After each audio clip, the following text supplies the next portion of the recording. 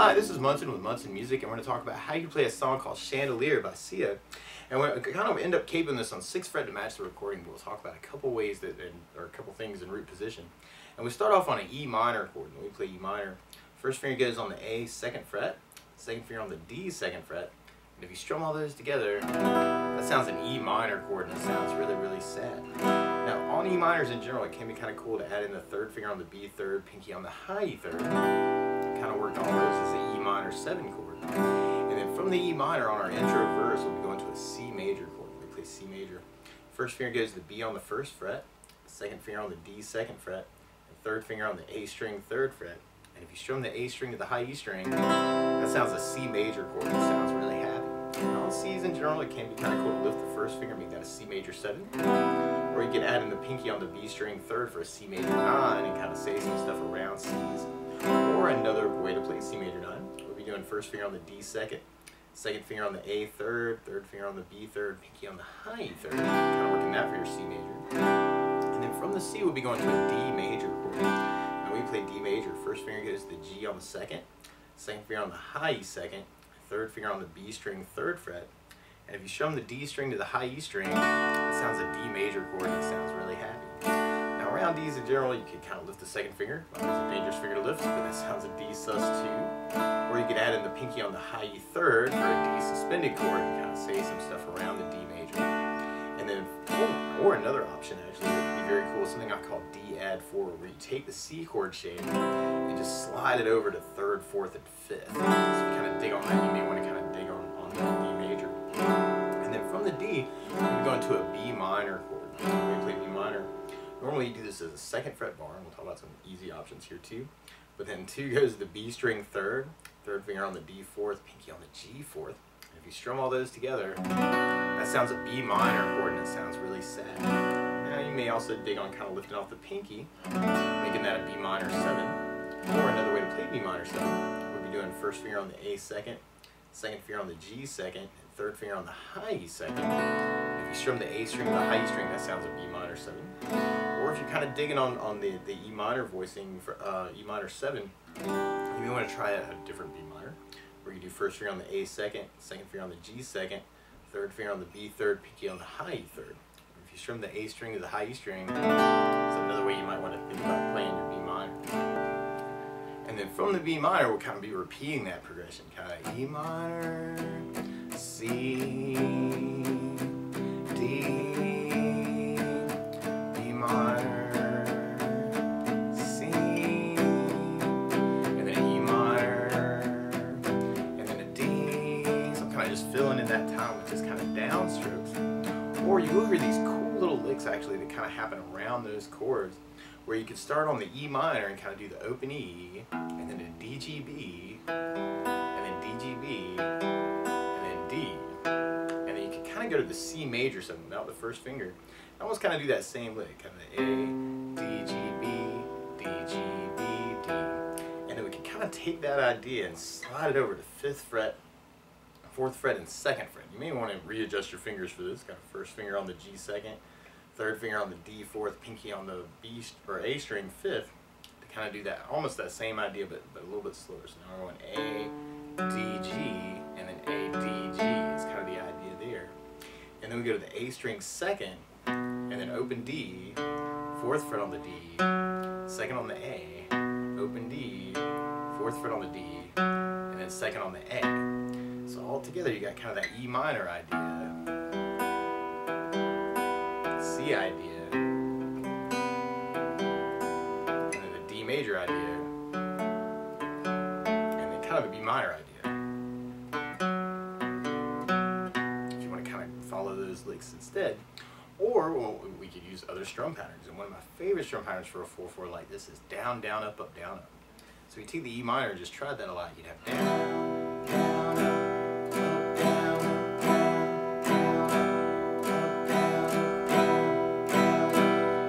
down. So we try that through our intro verse progression.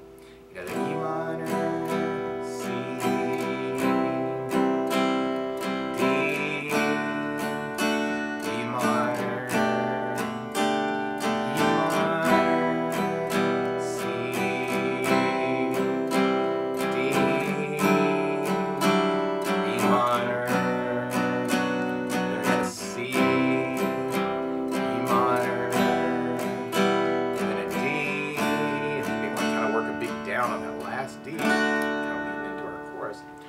another strum pattern you may want to play around with is something called a 16th note strum pattern, where if you're tapping your foot to the beat, right now we're kind of dividing that beat into two parts with our down, down, up, down, up.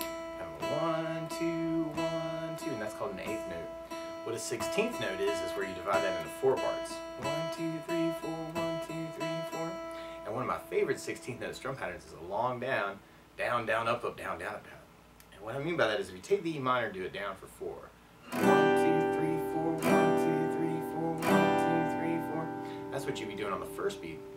And on the second beat, you do it down on 1, down on 3, up on 4. So we're going 1, 2, 3, 4, down, down, down, down, down, down. And then on the third beat, you do it up on 2, down on 3s. 1, 2, 3, 4, 1, up, down, 1, up, down, 1, up, down. And then on the last beat, you'd be going down, right along with the 1, 2, 3, 4. So down, down, down, down, down, down. So all together, you got down.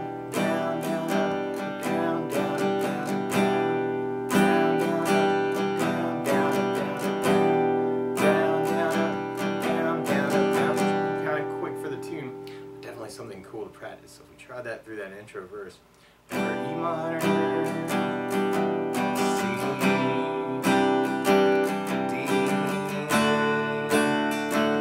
B minor, E minor,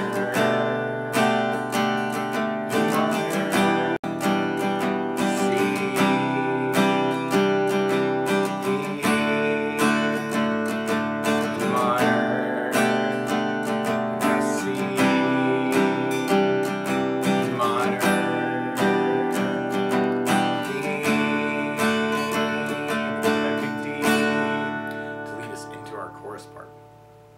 Chorus, we start on the C, and then we go to our D major, but then we go to a G major chord. When we play G major, first finger goes to the A on the 2nd fret, second finger on the low E 3rd fret, and third finger on the high E 3rd fret.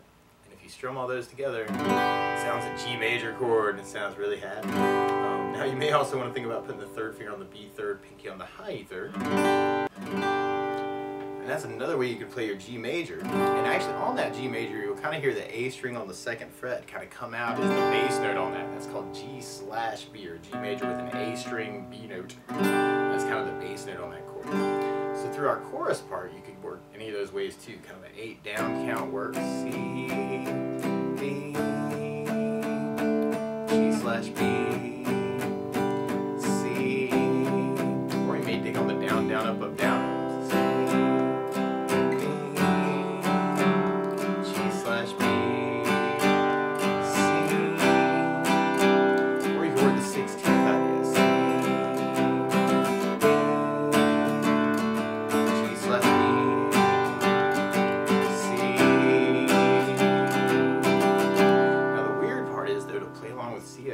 Instead of starting on an E minor chord, she's starting on an A sharp minor chord.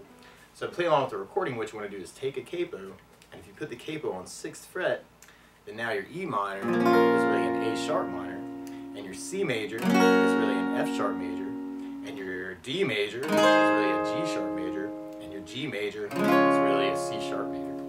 But to take it from the very beginning, you may want to kick it off with kind of those intro licks, kind of that E, and our C idea. D idea, and then the B minor, E minor, C, D, B minor, and then you can kind of pick it up on that C, E minor, kind of at the very end.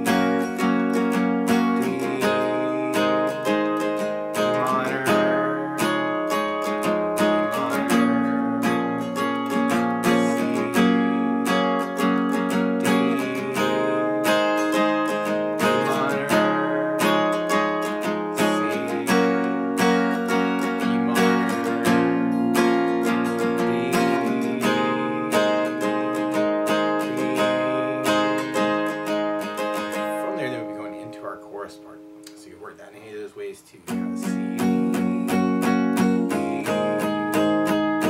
G slash B, C, or you can do the down, down, up, up, down, up, C, D, G slash B, C, or you can try the 16th pattern, C,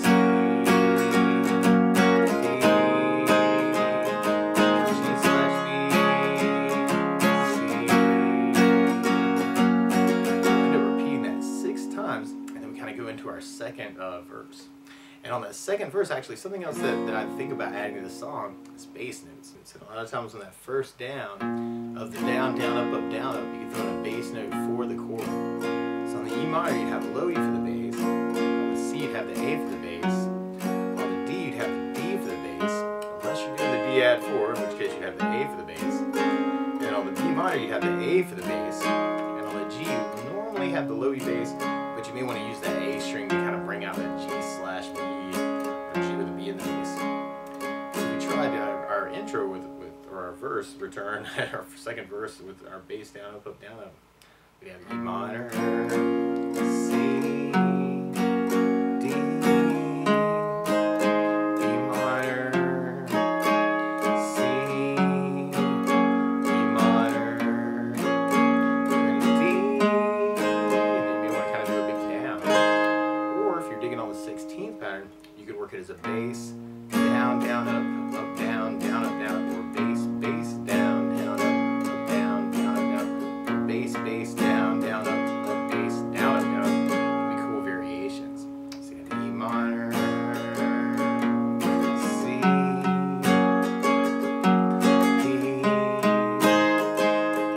E minor,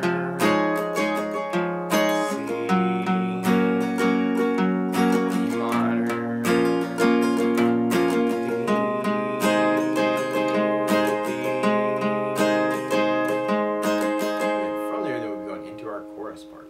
So we tried that with the bass down, up, up, down, up. We have the C, D, G slash B, C, C,